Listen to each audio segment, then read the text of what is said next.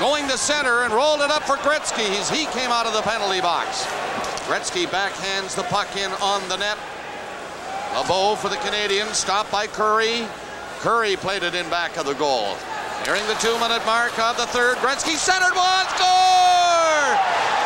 Gretzky to Kurri, and we've seen that combination quite a bit. And it was Kurri standing in front, and Gretzky spotted him.